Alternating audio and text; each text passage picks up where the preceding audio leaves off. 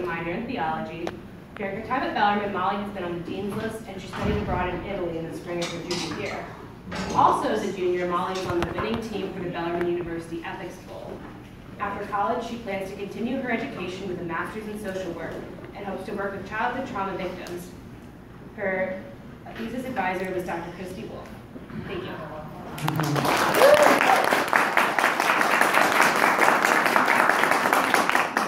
So, thank you, Mary, for introducing me. As Mary said, I'm Molly B, and I did my honors thesis on the relationship between changing parenting styles and self-esteem for successive generations. There's been a great deal of research done on the relationship between parenting styles and self-esteem. A lot of it conflicts, though, so I wanted to look at the same topic and see kind of my own data on it.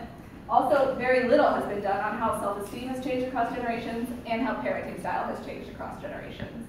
So I thought this was a topic that would be well worth investigating further. So as I said, the purpose of this study was to examine how parenting styles have changed across 3 generations, if they have at all, to examine how the self-esteem of each generation has changed, again, if it has, and to study the relationship between self-esteem of each generation and perceived parenting style for each generation. So for the purposes of this study, I'm not looking at the parent's self-esteem, I'm looking at the child's self-esteem as related to the perception of the parent's parenting style. A little bit of background on this topic. I used 3 parenting styles as outlined by Diana Baumrind. The first of these is authoritarian parenting. Authoritarian parenting is characterized by a parent whose word is law, very much. They value obedience, tradition, and the parent is the parent and the child is the child. Authoritative parenting is the parent is still the parent, is still the authority, but there's more give and take between the parent and the child.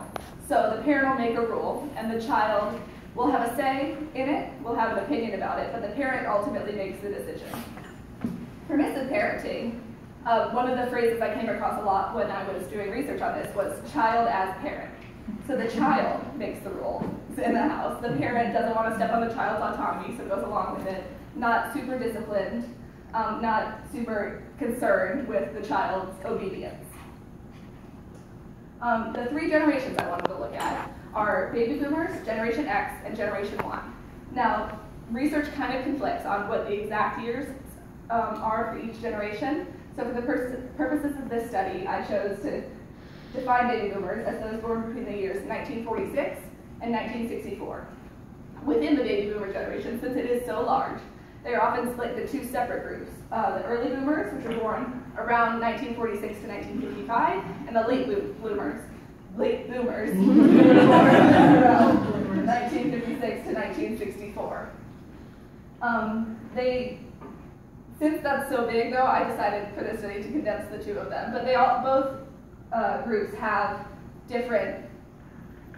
perceived different parenting styles in the research I found. So, for instance, early boomers were much more coddled, were much more protected because, partially, they just come off of World War II when people were valuing their children, valuing the safety thereof.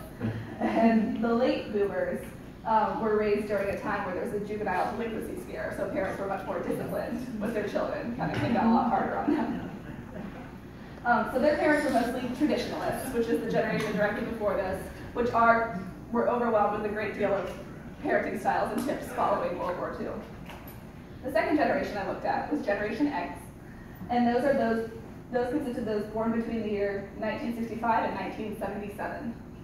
Now, Generation X often seeks a balance between work and family. Baby boomers were very goal-oriented, very hardworking. Often that came at the price of absentee parenting a bit. This is Generation X is the first generation to experience daycare. So they wanted to seek a balance between work and family life. They wanted to enjoy their work rather than just succeed in it. And the parents of Generation X were typically traditionalists or the early boomers. Generation Y, also known as millennials, it's more commonly known as millennials, is those born between 1978 and 1998. This generation is very connected and social. They're technologically adaptable, great multitaskers. And they were raised often by the late boomers or Generation X. Self-esteem is a concept that Rosenberg was pretty much the pioneer. I like my little cat.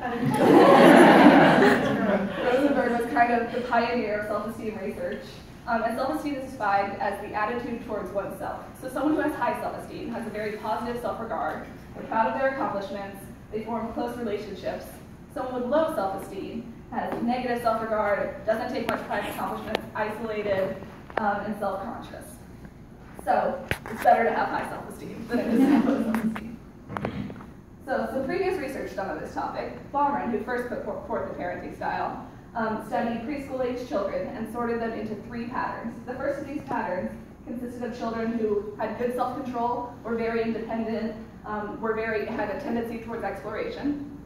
The second pattern consisted of children who were distrustful, withdrawn, not content with their surroundings. And the third pattern consisted of children who had a lack of self-control, very dependent on their parents, and very distrustful of new experiences. She sorted these children, and then she also rated their parents based on several criteria, such as parental nurturance, communication between children, the types of demands that the parent was making of the child, and found that the parents of pattern 1 children most closely aligned with authoritative parenting. So they had children who had more self-control,